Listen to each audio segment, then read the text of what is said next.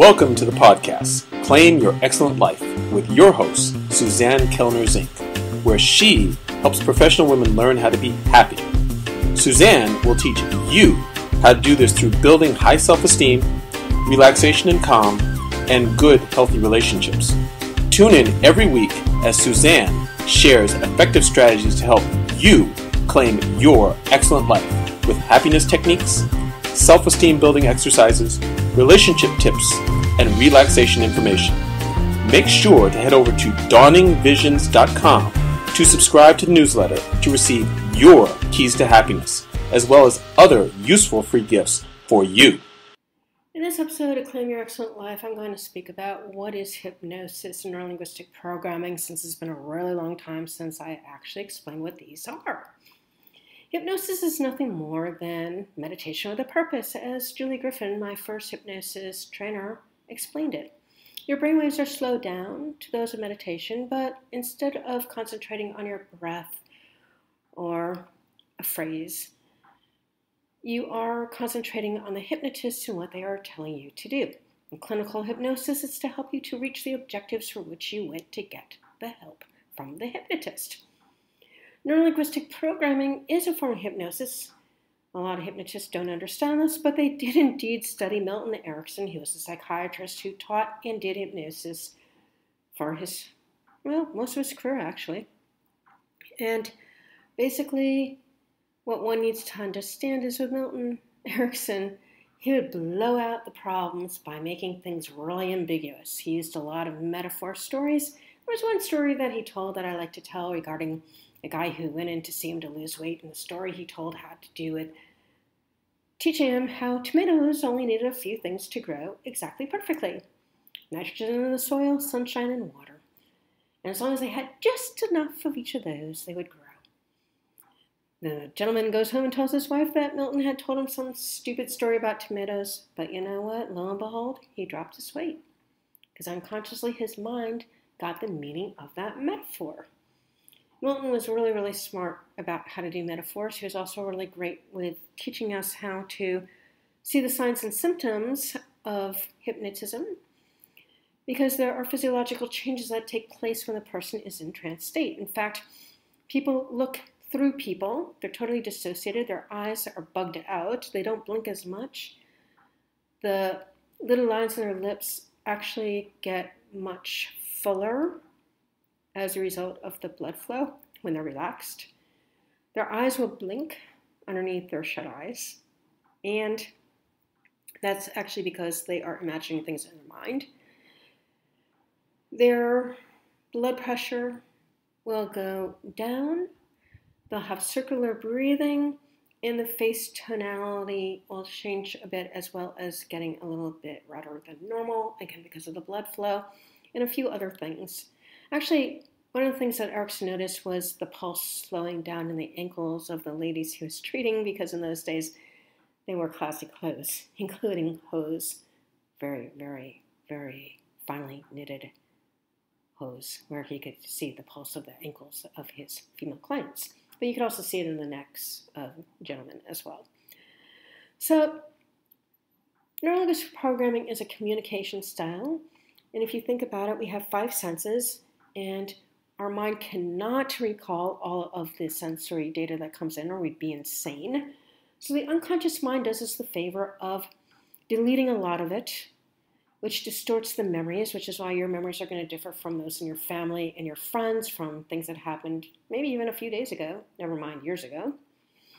And then it's going to shift things in terms of the way that things are remembered.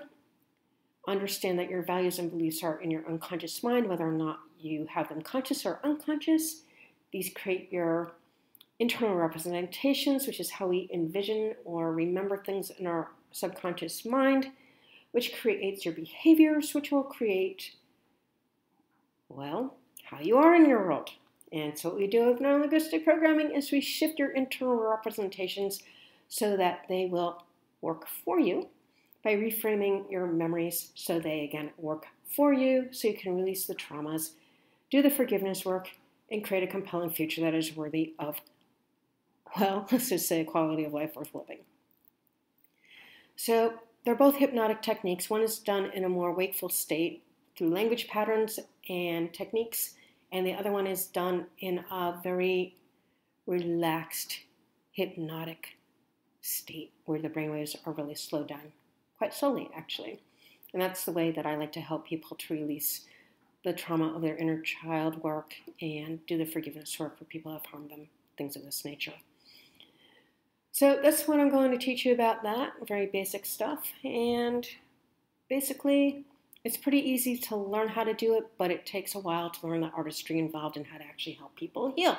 And for those of you who are licensed mental health practitioners, psychiatrists, psychologists, and social workers who are sick of working in the medical industrial complex, which is not helpful to you, probably harmful to you with all the stress you are under, and doing quite a bit of damage to your patients these days, and you would like to learn a different way of doing things and get away from that corrupt system, such as it is these days, I'm going to be teaching exactly four people in a group situation online, how to use hypnosis and Neuro-Linguistic programming in order to help their patients heal. Outside of the medical industrial complex, you can earn a lot more money, and you'll learn from one another and from me how to do this in a mentorship type program. If you're interested in learning more, text me at 781-315-1719. Give me a couple of dates and times and the time zone you're in. I'm in Mexico, so I'm actually mountain time now. And we'll set up a time for you to ask all your questions, and I'll give you the details about what's included, not included, costs, and all that stuff. When we have 4 people who want to be signed up, that is when we're going to start, and not before then. It is my hope that every person in mental health learns how to use hypnosis and Neuro-Linguistic programming, because that is the way the mind was created to work in the first place. Bruce Lipton talks a lot about this in Biology of Belief in the very beginning of the book. Well, that's all I have for you for this session.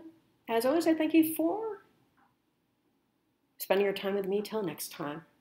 Bye-bye all. If you have enjoyed Claim Your Excellent Life, we'd really appreciate it if you go over to iTunes and give it a 5-star review. If you have found Claim Your Excellent Life to be helpful to you, and maybe even life-altering with the information that we have shared here, and to allow us to continue this work, which we really do enjoy doing for you, you can sponsor us at patreon.com. That's spelled P as in Paul, ATREON as in Nancy.com. Again, that's P as in Paul, AT as in Tom, REON as in Nancy.com, where there's a few different levels of sponsorship that you can choose from to help us to continue doing this work. We thank you for any assistance that you are able to give us.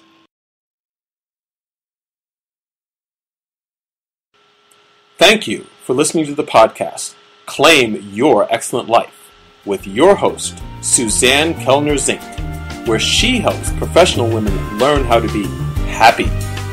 Suzanne teaches you how to do this through building high self-esteem, relaxation and calm, and good, healthy relationships. Tune in every week as Suzanne shares effective strategies to help you claim your excellent life with happiness techniques, self-esteem building exercises, relationship tips, and relaxation information. Make sure to head over to dawningvisions.com to subscribe to the newsletter to receive your keys to happiness, as well as other useful free gifts for you.